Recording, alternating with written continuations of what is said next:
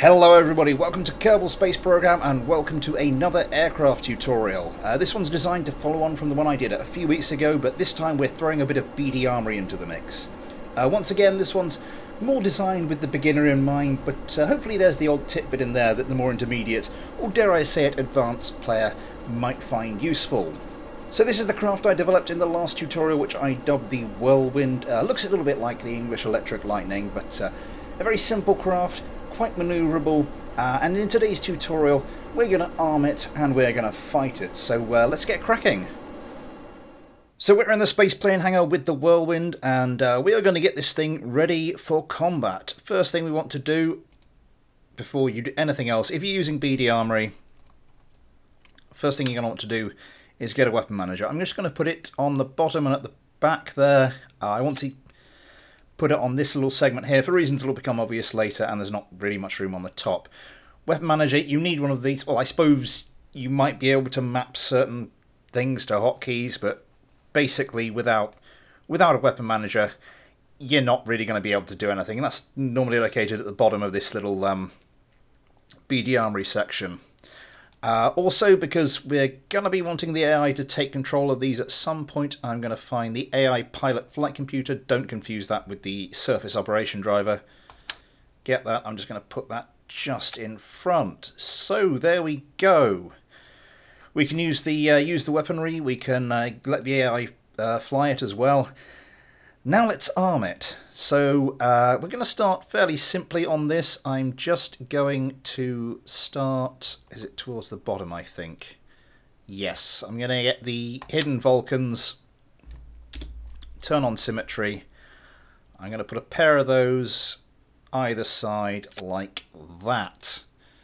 Lovely stuff. So our craft has weapons. Now we're going to need to give that some ammunition. The Vulcans use 20mm ammunition, so I'm going to grab one of these 20mm ammo boxes and I'm going to connect it to the cockpit segment just there, like that. And of course that's going to look messy, so I'm going to use the move tool to clip it into the fuselage. Now, the reason I've placed them like here, just on that overlap between these between the fuselage segment and this fuel segment, is so that once I have actually clipped them in, they're not lost forever. So if I wanted to get at those, I could just pull this off, and there they are, accessible for me to pull out. If I wanted to if I change the weaponry, I want to change the ammunition as well. That means they're hidden, but they're still accessible. So right, we have a craft that is armed and ready to fight. So let's go and see how it gets on.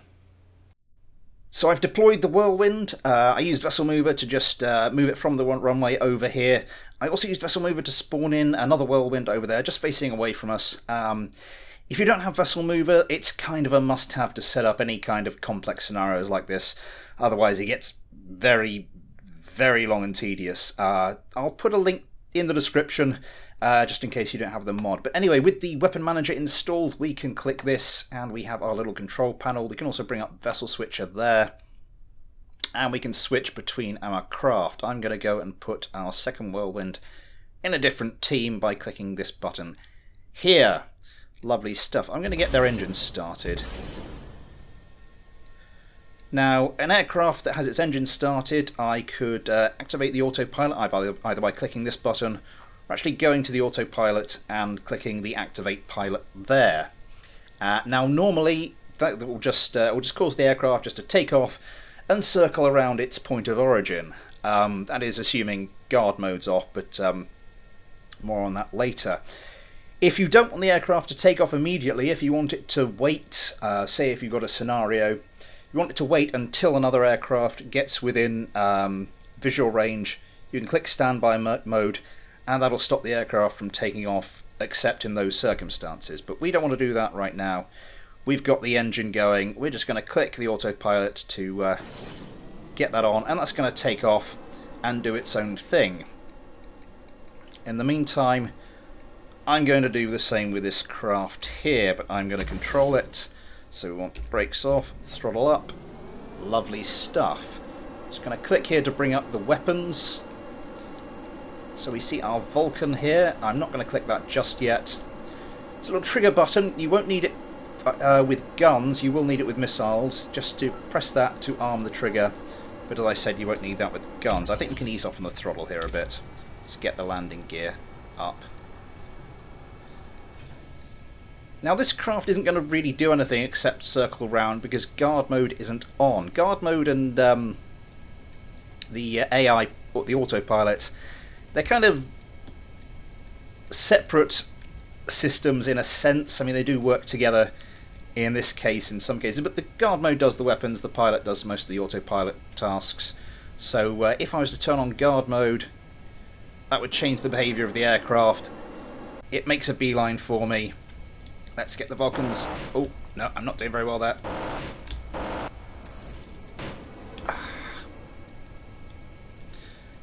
Just to fire the guns, I'm just pressing the left mouse button. And if the guns are selected, it will fire those. Let's fire up the engines a bit more.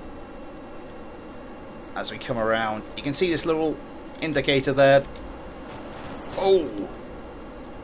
I am not doing too well here. Just a little indicator that tells you where you should be shooting in the case of a moving target. Now, I would try and sort of... Oh. Coming in for a joust. Oh, just managed to scorch him. Now, I would normally let this run and just click the guard mode on here, but I tried that a little earlier, and these craft, they're very evenly matched, and it just went on for an age. So I'm just going to present a relatively easy target to the other Whirlwind, and it manages to dispatch me with ease. So that is an aircraft armed with guns, but there's a lot more to BD Armory than that. Let's go and take a look.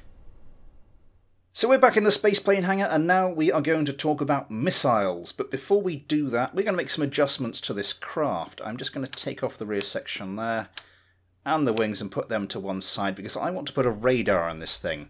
So we're going to get rid of this fuel section, and we're going to get a radome. Normally I'd use this kind of radome for most of my craft, but I don't want to spoil the look of that nose cone. So we're going to get the inline radome. I'm just going to put that on the back there. And because that's a little bit shorter and I want to keep it as close to the original length as possible, I'm going to put a little fuel tank on the back there. Let's... liquid fuel and oxidizer. We're not going to need the oxidizer. Just get rid of that like that. Reattach you. Put symmetry on. Make sure we got snapping on. There we go, and we have our craft back, but with a radar this time. And radar is going to allow us to use radar-guided missiles. So I'm just going to turn the craft over like that, and now we are going to want some missile pylons just here in the BD Armory section towards the top. Let's go. Let's try and orient you correctly. One there. That's going to need a little bit of finagling.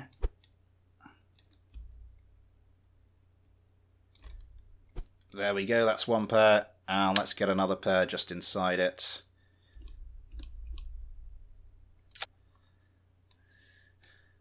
Just bring the move tool up. And let's just bring you up to match the other one. Good stuff. Good stuff. So we've got these 4 missile pylons. Now we need to stick some missiles on them. I'm going to go for a couple of AMRAAMs. These are the radar-guided missiles, and that's what we need our little radome for. I'm just going to click there. And you can extend the height or the length of your missile pylons. I'm just going to extend the height here to take them well clear of the wing. And then on the outer missile pylons, I'm going to get some sidewinders. These are the heat seekers. You don't need a radar for these, but be careful when you're using them, particularly if you're attaching them to the body or anywhere that isn't just under the wings, because they're one of these missiles that has a habit of actually just exploding the aircraft by flying into it after it's launched. The thing is, some of these missiles will just launch off the missile pylon, some of them will drop and then the engines will fire. The small missiles, like the Sidewinder and the Hellfires, will launch straight off the missile pylon.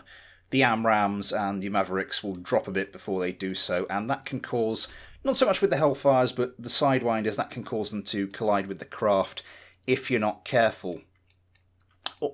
Also, we're going to need some defences for our aircraft, seeing as its opponents are also going to have missiles. So I'm going to take some chaff dispensers. Got symmetry on still, so I'm just going to put one either side. Let's get snapping back on. I'm just going to put a pair there, and I'm going to put a pair of flare dispensers there. Lovely stuff. You can set them up with hotkeys if you want to fly it yourself, but we're just going to be going and putting this into an autopilot battle in a second. And I think that's everything. We have our heat seekers, we have our radar guided, we've got our radar to guide them, got our missile defences in the form of the chaff and the flare dispensers. So let's go and let's go set up a bit of a competition. Just before we get to the real death and destruction though, I thought it might be worthwhile to show you how all this works if you're doing it manually. So I'm just going to turn and face our hapless little other whirlwind. Let's get the AMRAAM selected. We're going to want the inline radome. These are one of the modules. Click the module button, select the inline radome. We're going to coming up on it a bit fast. There's lots of little things here. It really is worth taking your time to sort of familiarise yourself. Just play about with all these different options. Now I could click on that and lock on the target that way, but instead I'm going to bring up the bore sight, which should give me a lock. Arm the missile, and off we go. Now that should hopefully find its mark. Ooh, didn't do too much damage. Let's switch to the Sidewinders. And the Sidewinders will automatically bring up this because it's not a radar-guided missile. Let's see if this does any better. Come on.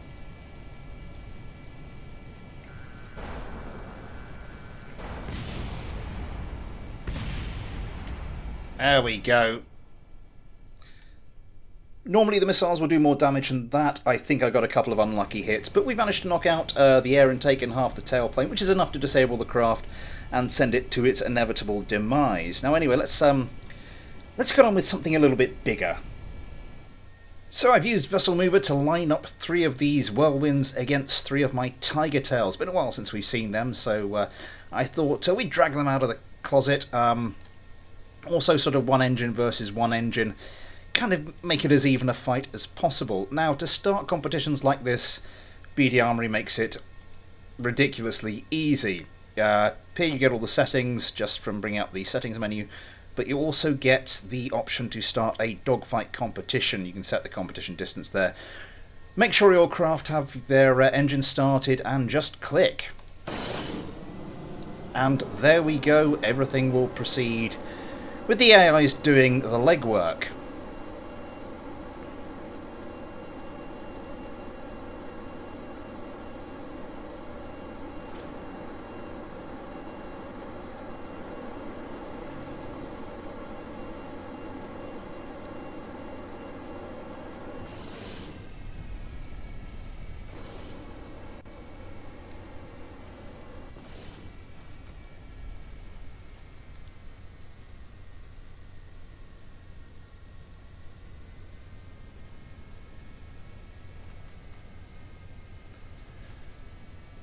And when they get to the prerequisite 8 kilometers, like now, they will turn and fight. Now, I honestly have no idea which way this is going to go. I kind of just threw together the whirlwinds, whereas I spent a bit of time designing the Tiger Tails, so part of me wants the Tiger Tails to win for that reason, but I always want the new craft to win anyway. Some explosions going on there. Was that any of our craft? Nope, they're all flying okay. Now the whirlwinds are down to the Sidewinders, so they're launching those, although oh, that was close. How did that not shred this craft? Yeah, the Sidewinders aren't particularly effective. Flares... Oh. Okay, that did it. Yeah, that did it.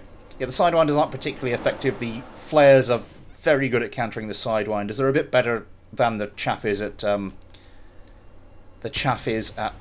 countering the AMRAAMs and the other radar-guided missiles.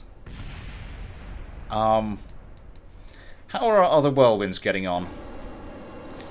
They're doing okay. The gunfight has definitely started.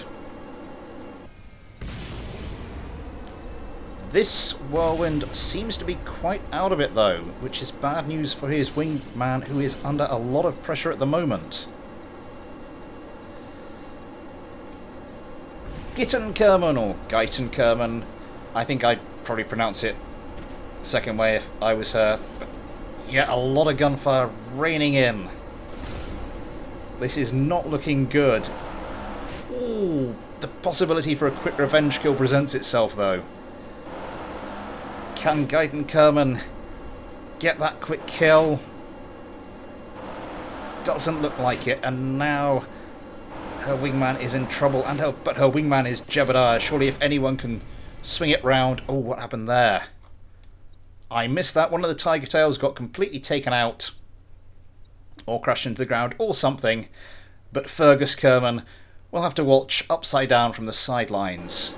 So it is 2 against 2, and Jebediah is laying guns into one of the Tiger Tails. That looks like that might have been a bit of a hit. Ooh, Tiger Tail loses something. Jebediah gets a bit close and has to break off. Picks up the target again though. Lays guns in. Jebediah can get back on that Tiger Tail's tail. Really shouldn't have chosen a craft name with the word tail in it. Never mind, anyway.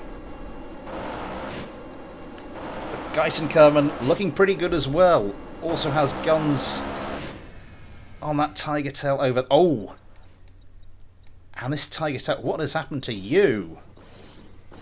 You ran out of fuel. Oh, your fuel tanks were blown off. It's now 2 against 1. No, it is not 2 against 1. Well, it sort of is 2 against 1 until Losted Kerman crashes or lands. But that is victory for the Whirlwinds. That was quite unexpected. The Whirlwinds taking advantage of the Tiger Tail's vulnerability with its external fuel tanks there. Just a matter of if Losted Kerman can actually survive to the ground. But anyway, that will bring a close to today's tutorial. I hope you enjoyed it. I hope you've learned something new.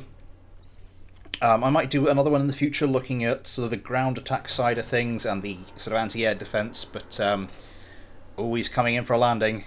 He's coming in for a landing. Not quite textbook, but it will do. Anyway, thanks for watching, take care, and I'll see you next time.